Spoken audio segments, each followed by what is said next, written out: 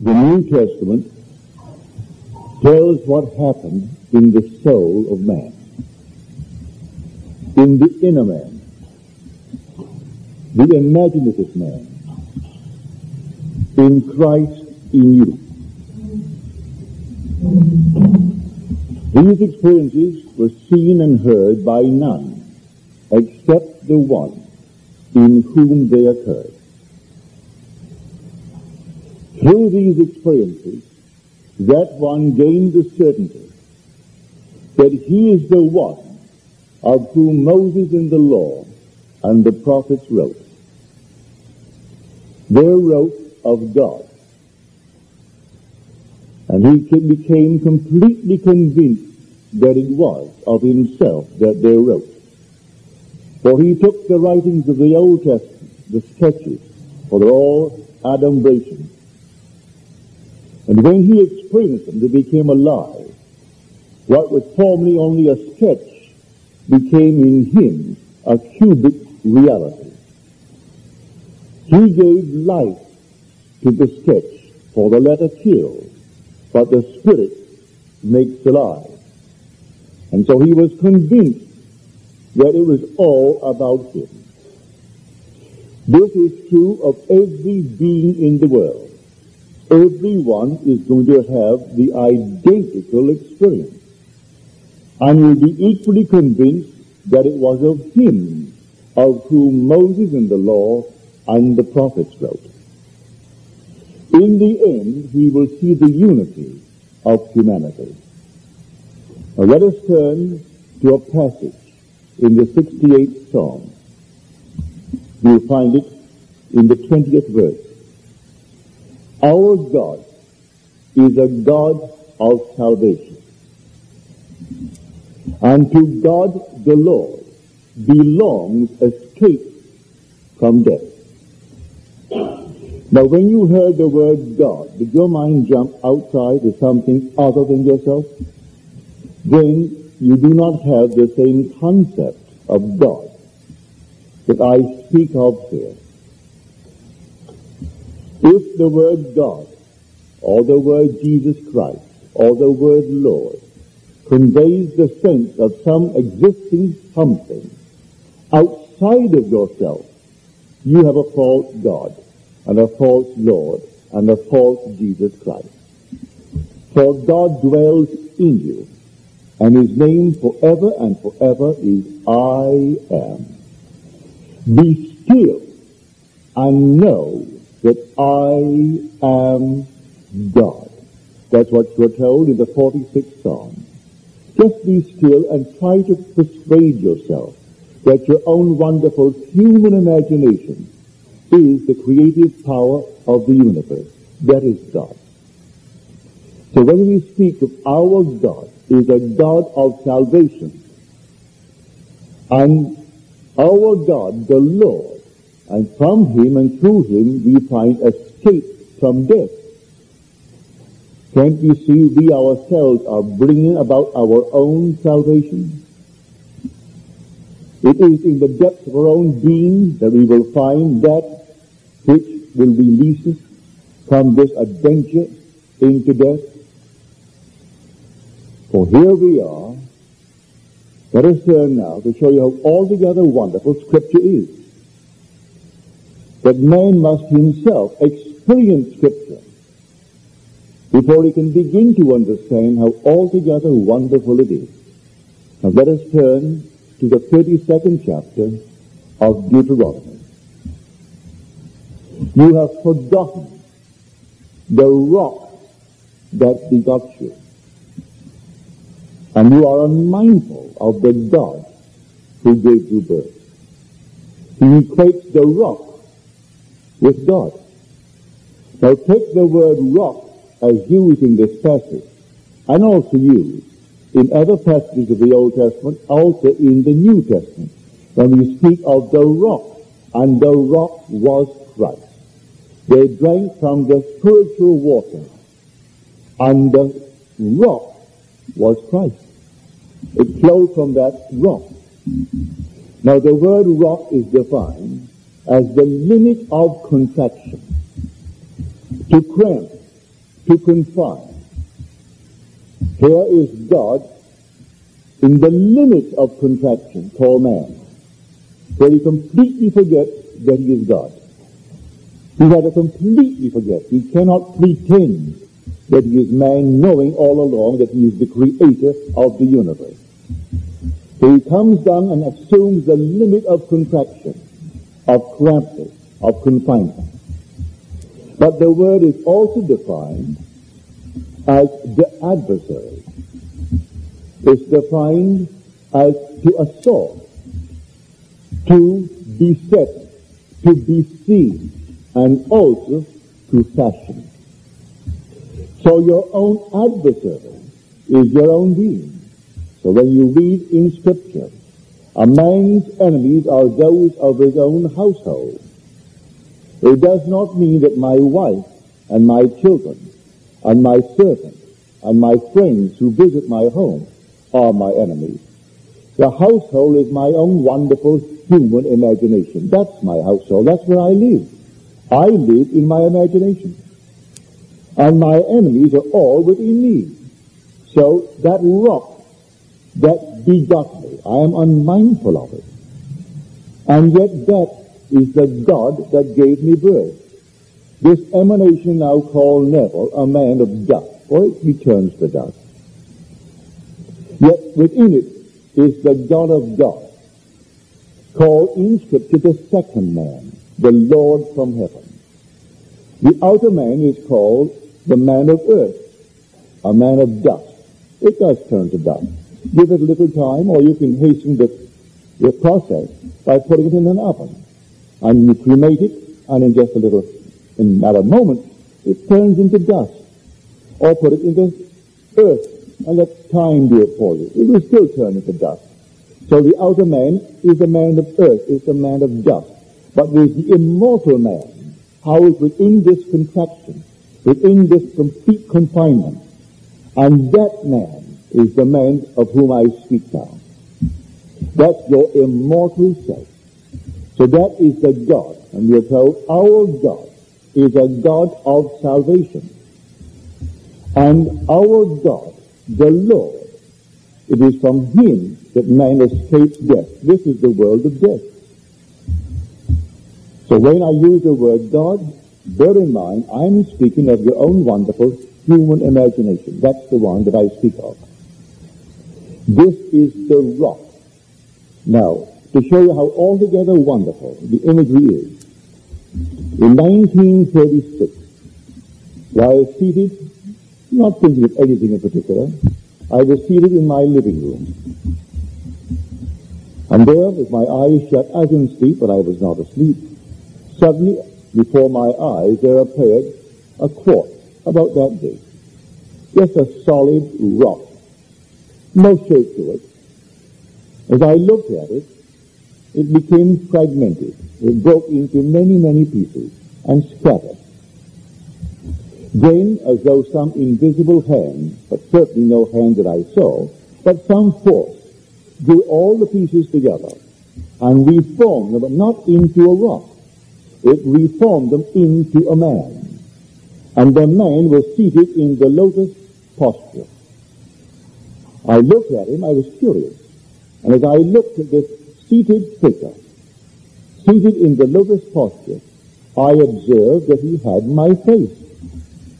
I am looking at myself. I became so completely entranced with what I'm seeing, because it had my face. But my face raised to the nth degree of perfection. I could not, honestly, looking into the mirror when I shave in the morning, ever think that eternity would be long enough to transform this face of mine into that face. And yet it was my face. There was the nth degree of perfection. There was a strength of character, a strength of majesty. You name it, that is altogether wonderful, and that face had it. And yet I knew I was looking at myself. Then it began to glow, and it began to glow like the sun. And when it reached the limit of, I would say, not translucency, but intensity, it exploded. And then I simply broke the little spell, because I wasn't asleep. I open my eyes and ponder this strange, peculiar thing. So the rock that begot me, I am unmindful of it. Here I am actually getting something by coming down into this world and assuming the limit of contraction, penetrating these bodies and annexing these brains and wearing these garments that are so weak and all decay. They appear, they wax, they wane, and they vanish. Everyone, no matter how long he seems to live, he goes through the same process. So he hits 100, so what? In the end, he turns to dust. But that something that animated that body is immortal. It is in that body for a purpose. In that body to reach a certain understanding of the unity of being and the oneness of being. Now we are told he fell, and the whole world talks about the fall of man, as though man had done something wrong. So let me quote from Blake in his first night. It's called Valor, and Valor is simply the experiences that Blake had over a period of 9 nights. These are 9 nights. He calls them Valor, or the 4 Zoas. He speaks of the fall into fragmentation and the resurrection into unity. The fall into generation of decay and death, and the regeneration by the resurrection from the dead. Now he speaks of the great council. Then those in great eternity met in the council of God, and they met as one man. For by contracting their exalted senses, they behold multitude, or expanding, they behold as one. As one man, all the universal family, and that one man they call Jesus.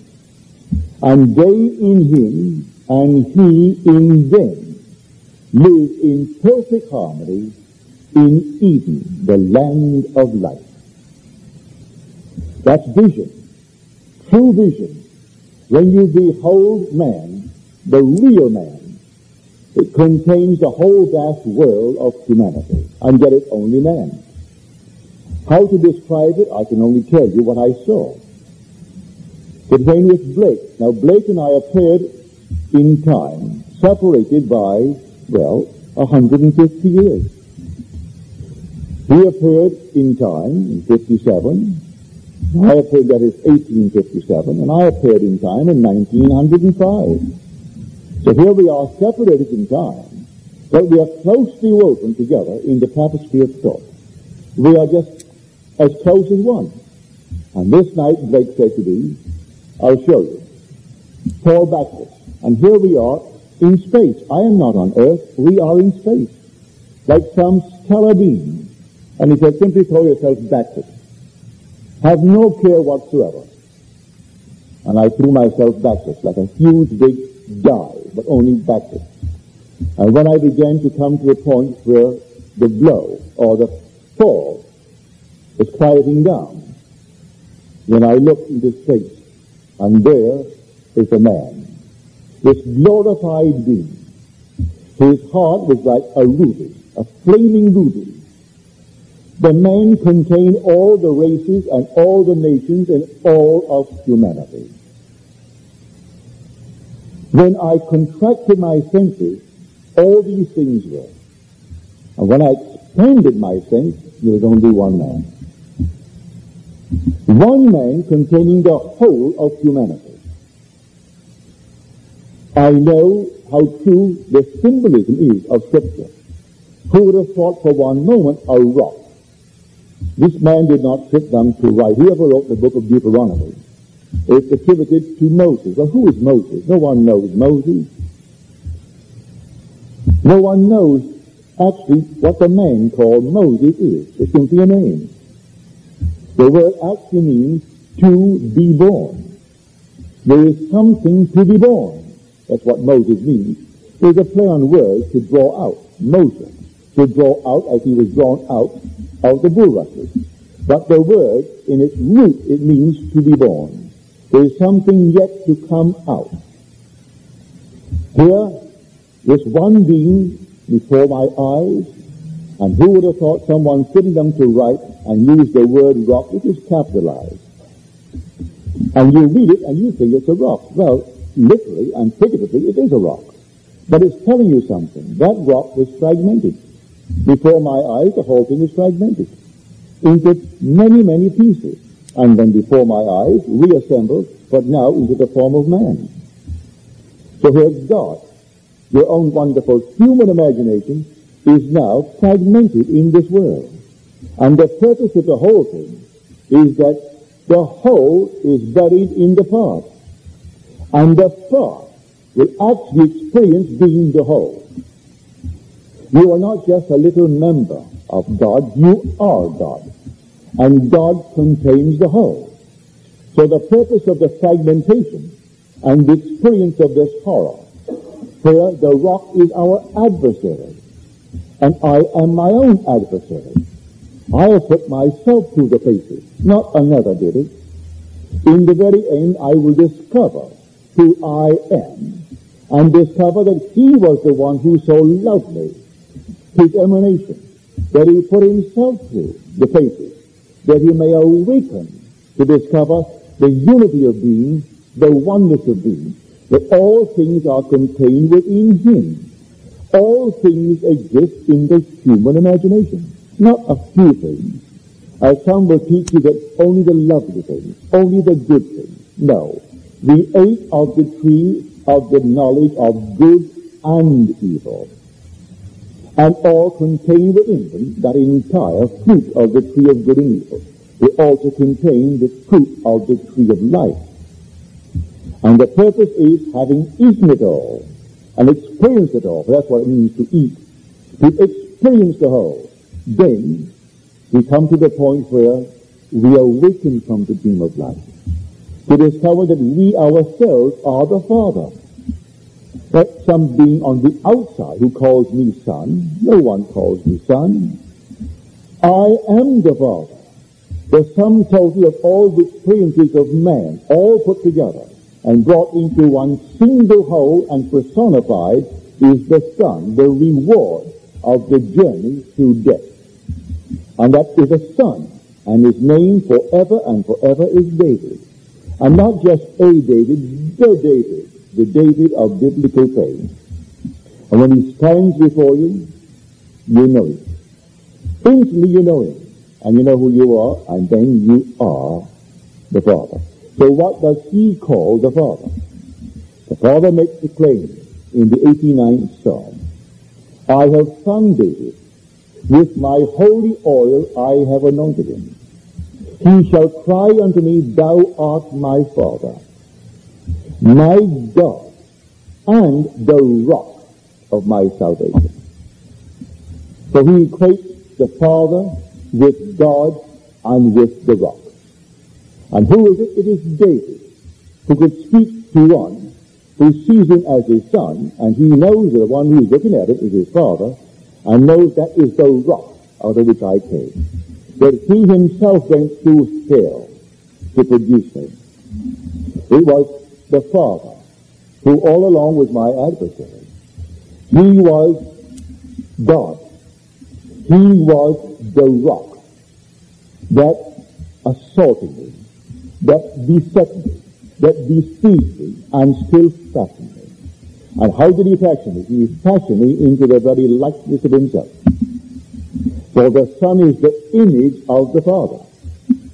For we are told in the first chapter of Hebrews that he is the express image of the invisible God. He radiates and reflects the glory of God and bears the express image of his person. So I am fashioning, and I have completed him. He is beautiful. Beautiful beyond measure when you look into his face. But he comes only at the end of time, Not what the world thinks today, the world is coming to an end. No world's coming to an end. If tomorrow you have a nuclear war, it will be hell on earth. But it's hell on earth anyway, without a nuclear war. A man who can't afford to pay his rent, a man who cannot afford to feed his children, well, he'd rather have a nuclear war. He'd rather have the whole thing come to an end. So that's a painful existence when he has to go home and face his wife, who originally admired him because he could bring home the bacon, as it were. And now there's no work. And he comes home empty-handed. And the children are hungry, and they don't know why. Well, multiply it not in our fabulous land, but multiply that the world over and see what really is on earth. This is the adversary. And yet it is done in love. The being who is doing it is love, all love. But he puts you through the furnaces for his own sake, he does it. For my own sake. For how should my name be profaned? My glory I will not give to another. And the glory of God is God himself. So he cannot give himself to another. He must make the other himself. And it takes all the pain of the world to produce it. So here, our God is a God of salvation. And to God the Lord belongs escape from death. But he will not let me escape, because he and I are one. When you see me, you see my Father. So he will not let himself escape from the task that he gave himself to do until he completes it. Not until the very end, when he can say, I have finished the race. I have fought the good fight. I have kept the faith. Faith with whom? Faith with himself. He pledged himself. He would not break the dream until he completed the dream. For this is a dream. This whole vast world is a dream. And he is dreaming the dream. And in the end he will awake from the dream. And when he awakes, he is God the Father.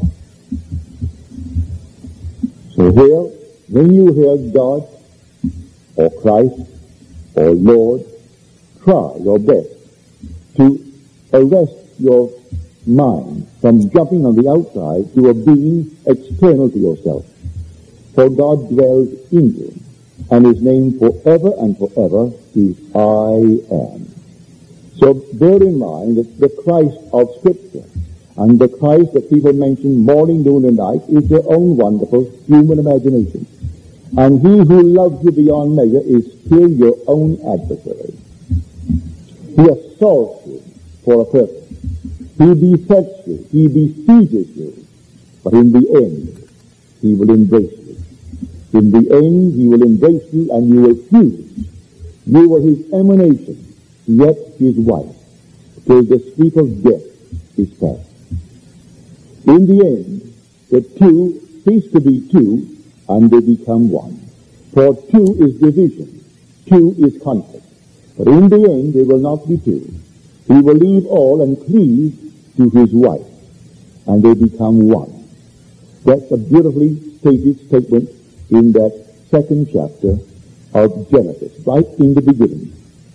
It comes out of man, and God is man, and man is God. Your own wonderful human imagination, that's God. And God dwells in us, and we in him, and the eternal body of man is the imagination, and that is God himself. So you're told in Adam, something came out of man. And now man has to leave everything and cleave to that which came out of it until they become one. Well, this is the emanation of my Father. Yet my Father, till the sleep of death is past. So he is dreaming the dream of life in this world. And we call it a living state, and yet it is in the world of death. You name one thing in this world that isn't going to vanish. Name it. Even the so-called inanimate objects slowly decay. We are told that all the heavens are simply radiating. And in time, although they're perfect now, or seem to be perfect, they will become dead bodies, because they will give out all their energy. And they are radiating at an enormous degree.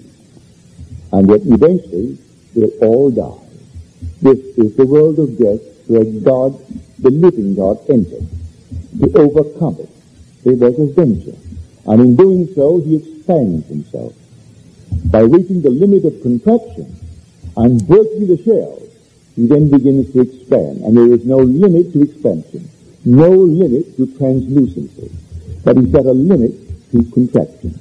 And that is called in the Bible the rock.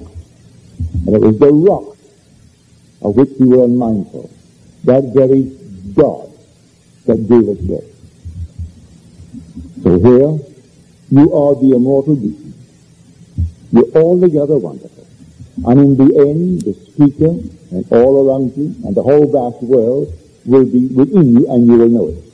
But you also will be within me, and I'll know it. And we will be one. And in the end, all will have the same son, because all have gone through similar experiences from the beginning to the end. And so the fall was into fragmentation, and then resurrection to unity. For resurrection begins the unifying process. And then the fall also entails fall into generation and the decay and death of this world. But regeneration by resurrection from the dead.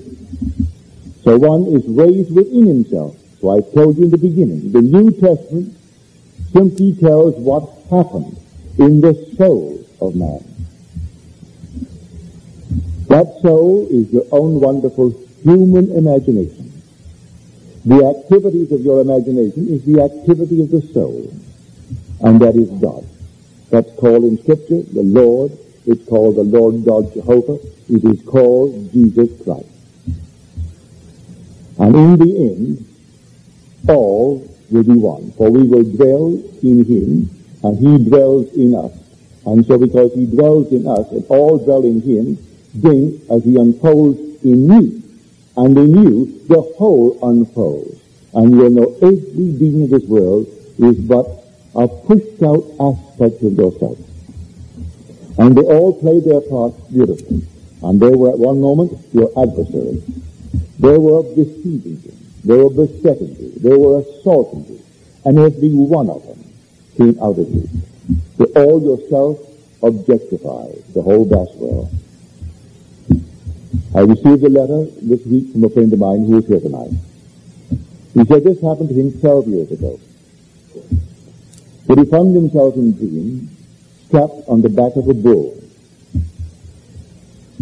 But unlike what you see in pictures, when they bring the man in, either injured or maybe shot, when they put him across the back of the bull, he was strapped lengthwise from the head to the tail, with his feet resting on the head of the bull and the body stretched out down to the tail and looking up at the sky. And he wondered through these years if it had any significance. It has tremendous significance. If you are familiar with symbolism, the bull, long before the Christian era, was the symbol of the Creator. All right? He is strapped to the back of the Creator, but in reverse order. I know from my own experience that which goes down into generation through the loins of man, by man I mean generic man, male, female, created within, and called their name, man. So, generation is from below. When man is awakened from the dream of life, within a matter of months, 9 months, he has the experience of the ascent, where the whole thing is reversed. The energy that went down into generation is turned up into regeneration. Now, in Bayley's book, called The Lost Language of Symbolism, you will find many things said about the bull. But there are 2 pages of pictures of the ancient world back before our era, way back in B.C. And they're not nicely drawn, but they did not draw as well in those days. They're all flat. They had no depth to the picture. But here is the face of a bull. And coming out of its head is a cross. and wound around the cross is the serpent. And here below the chin of the bull are the initials of Christ Jesus. It is something preceding the Christian era, and yet there they are, the initials. And here, many of them. So, he is simply so beautifully strapped to the back of the Creator by that energy that he, in this world of decay and death, used in generations, will one day, in the twinkle of a second, be reversed and turned up. Then he will not be strapped that way. He will be the bull. The symbol, for the bull is only the symbol. He will be the Creator. But now he simply expresses it in the creative act physically in the world, till we all do. Until that moment in time, which comes just about 9 months after the birth from above. For the birth from above and the resurrection coincide. They happen the same night. The resurrection comes first. And in a matter of seconds comes the birth from above, where you break the shell, and out of your own skull you come. And then the imagery of Scripture surrounds you. It's infant wrapped in swaddling clothes, and the 3 witnesses to be against, but they do not see you, because you are spirit. You see them, you read their thoughts, you know what everything is going on, but they do not see you. Yet they know whose birth took place, because they call your name and say the child is yours. And you seem to feel that it is when you speak to it endearingly. Well, then comes another 139 days when the fatherhood is discovered, the father-son relationship. Then 123 days later comes the ascent, like a serpent, a fiery serpent, into the skull. So he saw perfectly, for he saw the symbol of the Creator. Now, he certainly did not go to sleep thinking of a bull. He didn't go to sleep thinking of anything of that nature, but these symbols are universal. Whether you'll be in China, or in Africa, or in Europe, or America, the same symbol. Here he is an American, and in this country he had it. The same night, the same moment, someone not knowing anything of America could have had the identical thing, because in the depths of the soul, the symbolism, the imagery, is universal and understood in the universal language. But today man has forgotten that language. And he doesn't know when he has the dream. So you may find it difficult to interpret the dream. But it is a marvelous foreshadowing of that creative power which one day, and I know in the not distant future, we will find the birth, or the dream he told me a few months ago, when suddenly found himself on the deck of the ship and heading towards the mainland. Well, now that was indicative to me, going towards the mainland. For all the things happen in the interior of the ship, even with his falling in love with the negress, and really felt inclined sexually towards this negress. And yet, in this world, he is happily married to one of his own Caucasian race. But here, in the depth of his soul, he finds himself falling in love. Well, that's simply the beautiful imagery. Here, he is moving out of that world. He only symbolized the darkness. And now he comes up to the deck, and he moves forward, and he looks, and here is the mainland. He didn't even realize that he was not on the mainland until now the ship has lifted its anchor and set sail for the mainland, going home now.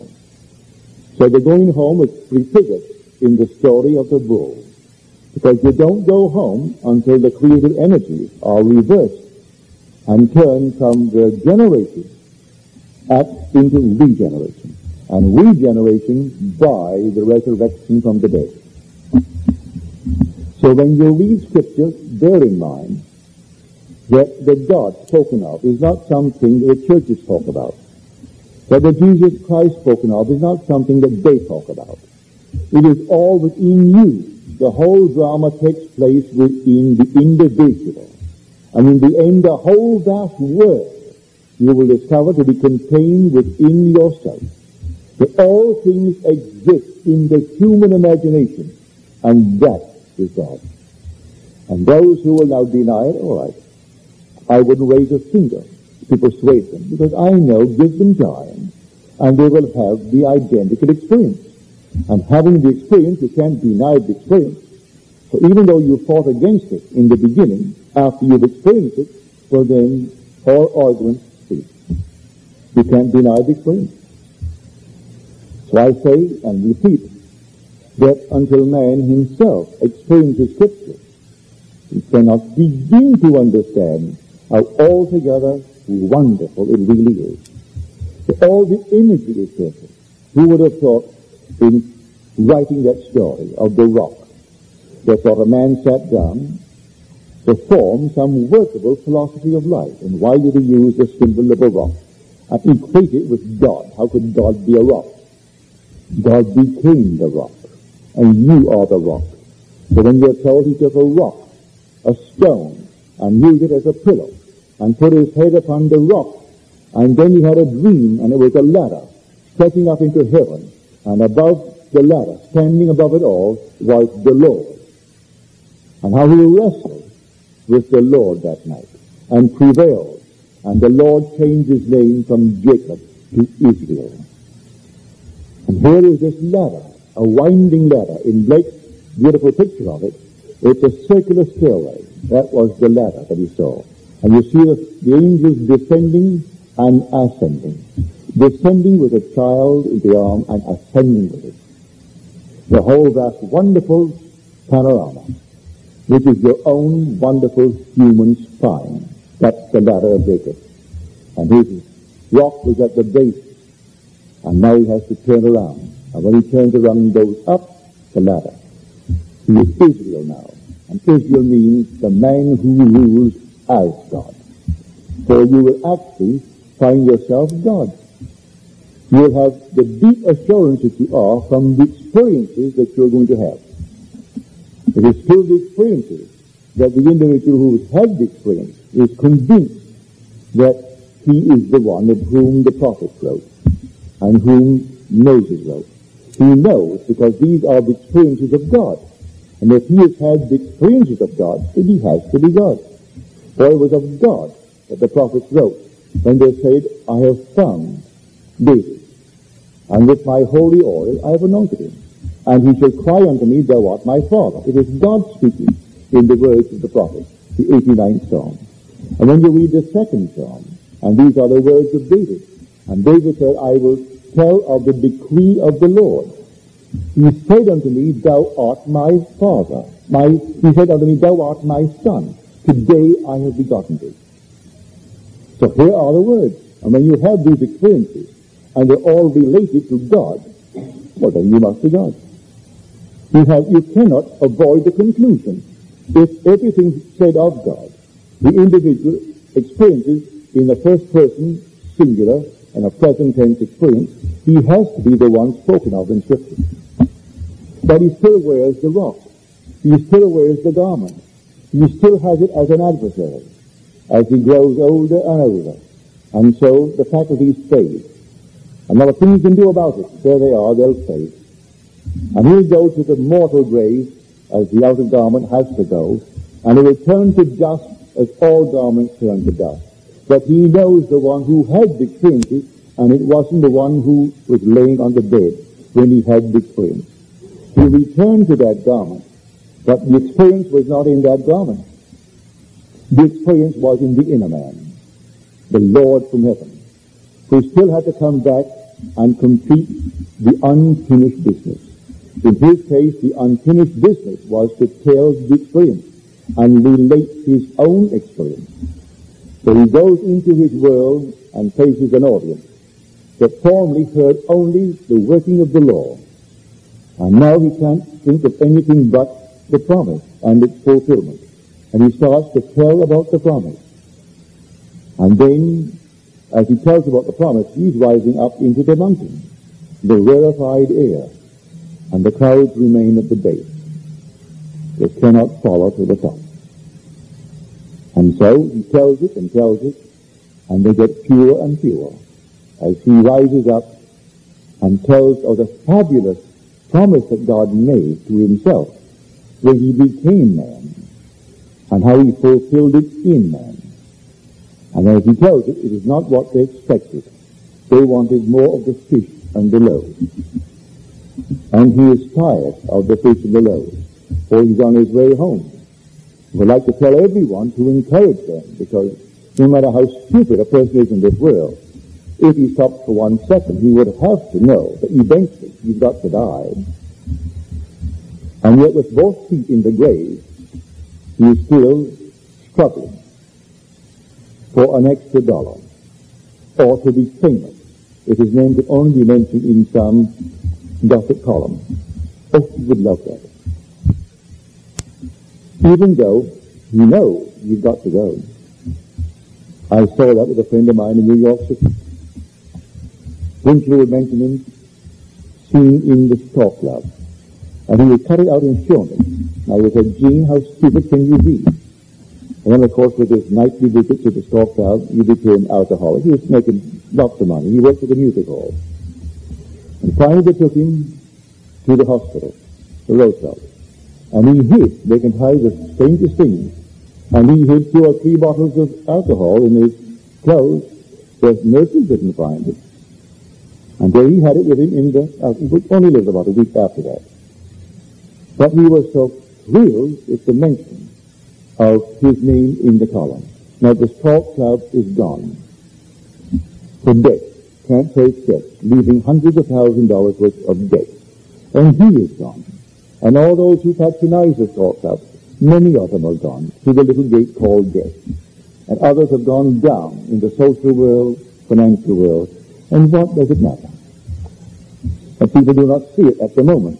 There's still one debt.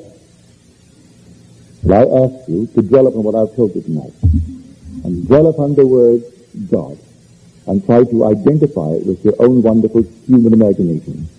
Dwell upon Christ. And then identify it with your own wonderful human imagination.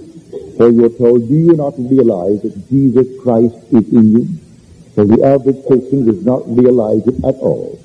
He is still looking for him to come from without. And he will look in vain. He cannot come from without because he is within. That's where he is confined. That's where he's in the rock. Is not your skull a rock? If your skull is not a rock, well then tell me what it is.